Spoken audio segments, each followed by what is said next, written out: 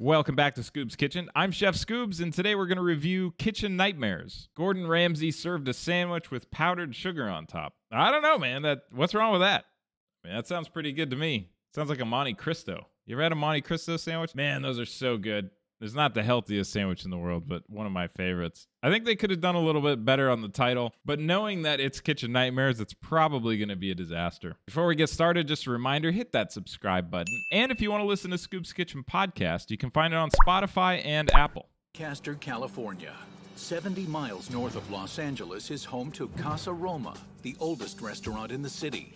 It's probably the only restaurant in the city. If anyone's been to Lancaster, California, it's in the middle of nowhere. So I'm sure the restaurant scene is not exactly amazing. In spite of having absolutely no restaurant experience, Nyla and her son Jeremy bought this failing landmark restaurant. Whoa, so no restaurant experience. I mean, 9 out of 10 restaurants fail anyways, and most of those are owned by chefs or at least people familiar with the industry. I talked my oldest son into getting in with me.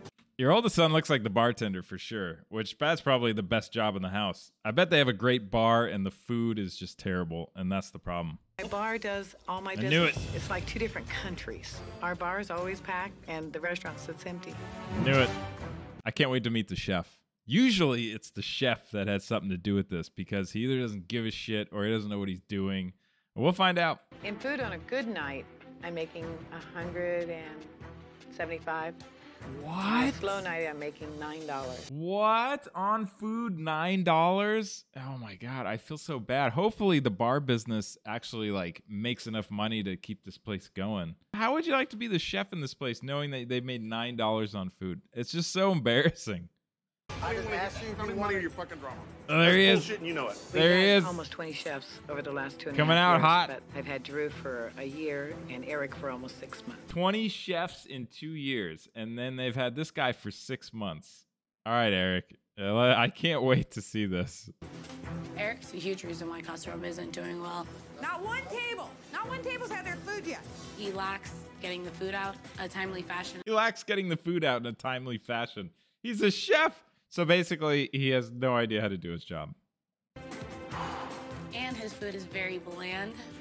And his food sucks. I lost my appetite. Get rid of I that need guy. 5 chicken breasts. Do I make it look fancy? Can I put pine trees and stuff in it? That's not what I do. I make the food taste good, it's presentable, and it's like, shit, that's pretty damn. I don't make it look good, but it sure as hell does taste good. And then you have everyone else saying, this food is terrible. I can't even eat it. Casa Roma. There he is. 1958. This restaurant's nearly 50 years old, and by looking at the sign, it shows. You gotta love Gordon Ramsay. He's just so energetic, so he's bouncing around and everything. What restaurant were you working in before you got here? I wasn't. He wasn't. I work in the grocery store and he works carpet cleaning. Grocery store and carpet cleaning. I know. Hopefully he doesn't do the carpeting. No, just dirt. Oh, just dirt. And I was so excited whenever Chef Ramsay walked in the door. It was like, wow, I can't even believe he's here. Yeah, and then it turned to, wow, this guy just talks shit about everything in my restaurant. Jesus. I'm gonna fall through the bench. Oh no. Oh Bits of no. lime, lemon, and bits of tissue. In all fairness, though, I don't know if that's a good assessment because you can walk into a ton of restaurants, and I don't care how fancy they are. If you put your hand in between the seat cushion and the frame, you're going to find some stuff that you don't want to find. Casa Roma, fine Italian dining. No. No. Yeah. What, isn't that like the first thing you would check with you own a restaurant is, hey, do we have any spelling errors on the menu that everybody sees walking through the door? Fine Italian dining. You already got it? Leave this damn fucking thing open. Eric! I got a big order. People say, well, he's a 5-star Michelin chef. Okay, so he's got 4 tires and a spare. Kiss my ass. That means nothing to me. Damn, Eric is just an ass. I think he's gonna get what's coming to him though. The shit on the blinds there is disgusting. Oh my God. This place looks gross. Do you have a cleaner in here? Yes, we do. Christ almighty. Is she blind? Probably. She's like, well, actually, the cleaner is me. We got some appetizers coming, right? What? Appetizers coming. It's cooking. You know, the food that you're supposed to cook? Fucking thing. Oh my God, he's taking the whole bench off. Damn. Is he checking all of them? Is he switching them? He's switching the benches. That's better. A proper seat. He's going out for a smoke Somebody break. wants me, I'm out back. It's been 35 minutes. He's got no food out. Gordon's the only one in this entire restaurant. And then Eric's like, you know what? I'm going to go for a smoke. You know, there's a part of me that likes Eric. He's just like the epitome of act like a chef, like the videos I do. It's just the worst of the worst stereotypes. What's that? Anything on that last order ready or close? Last order, there's one order. Just wait for the sandwich or the pizza. If you got one thing You want me close, to start late? if you got one thing close, lay it out. Okay. Well, the fuck you want to do that? But okay. What do you mean? Why do you want to do that? He's ordered an appetizer and then regular entrees. You want to put them all out at the same time? That makes no sense. Put your appetizers up, get them out. Thank you, Madonna. And that's stuff with... Oh, those are the mushrooms. That's the best he could do. If you knew Gordon Ramsay was coming to your restaurant, that was like your one day to shine. That's to show him that you know what you're doing. And that's what you put out. Those look gross. Jesus. Soggy. Tasteless. There's not even crab or any form of flavor or texture or anything in there. But Looks like they got a lot of water in them. Full of water. Yeah. Oh, no. So they're either frozen or they rinsed them in water. You can't do either of those things to mushrooms because they soak up all the water. Uh-huh. What happened to your fry basket? Those are the Monte Cristos. That is disgusting. Oh, my God. Deluxe pizza. What is that thing? Even the sous chef's like, what is that sandwich that you put out? Is that the Monte Cristo? What's that sandwich? It is. That's the Monte Cristo. It looks so disgusting. It's just totally over fried. I'm not worried about him. Let's see what he's got. If he wants to bitch and moan, that's his drama. What do you expect he's going to do? Here's 75 deluxe, minutes. And then here's your Monte Cristo. Thank you. Is that powdered sugar? Yes. On the sandwich? Yes. With fries? Yeah. Yes. Jesus. I don't know about him. I mean, he's very fancy, but every time I've had a Monte Cristo, there's powdered sugar on the sandwich. I thought it was supposed to come like that, but maybe not. Oh my God. Fat. Oh my Yeah. God. When Chef Ramsay squeezed the Monte Cristo and all that oil came out, that really disgusted me. She keeps saying Monte Cristo, but it's Monte Cristo with a T. But it looks more like a Monte Cristo made with Crisco. Maybe the best is for last.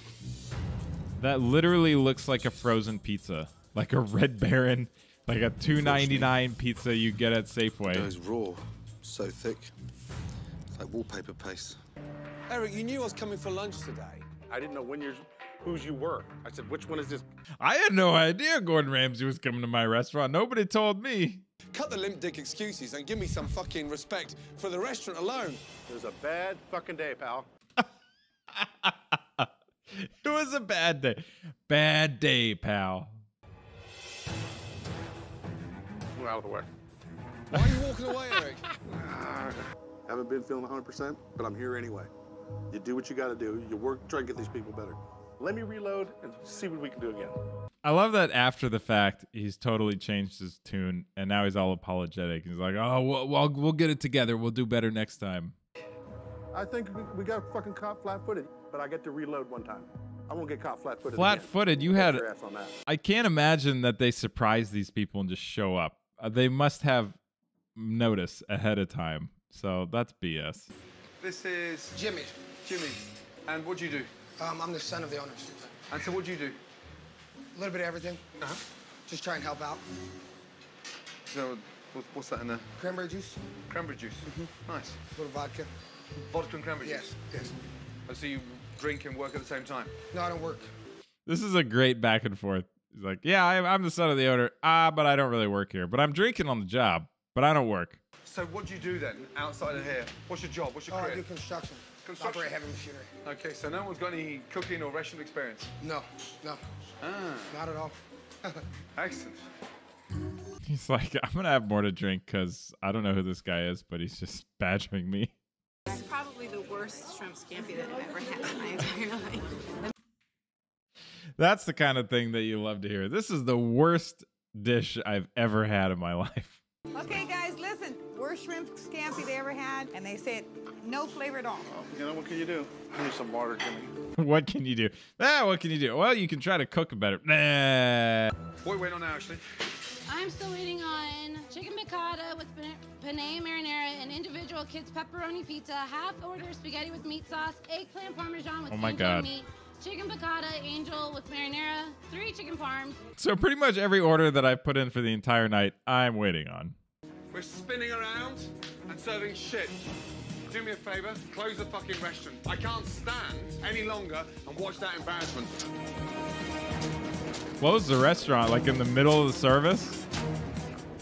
As of now, we're not going to be serving any more dinners tonight. Oh my God, how embarrassing. The owner of the restaurant has to go out to the dining room while people are waiting for food. And they're like, nah, sorry, we're done. What restaurant stops their business and tells everybody that they have to leave? Oh my God, this poor girl. I don't even know where to start with a chef that can't even cook something basic. Get rid of him. Hey, Uh-oh. I know. But I'm sorry. No, He knows. Just wait. He already knows what's coming. He's like, I'm sorry. I'll do better next time. Just wait a minute. Jeremy, come here. Ain't gonna be it next time, Eric. Okay, so what do you want to do? We're going to part ways. Okay, no problem. Okay? Okay. Damn it. I got fucked on that deal. I got fucked on that deal. I wonder if Eric got a new job after this. I got here early this morning, so I'm going to check out the place properly. Jesus. Uh-oh. He's going into the walk-in. Where'd you start in a place like this? Oh, God. Roast beef.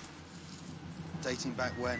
Fresh Parma ham is caked in mold. Oh, my God. How does this place pass a health inspection? Do they not have health inspectors in Lancaster, California? What the hell, man? None of these are even date-coded or labeled or anything. One of the best ways to check the Oh, hygiene no. of any restaurant is always through its bathrooms. Oh, no. Turn that on and turn the lights off. Oh, God. Right.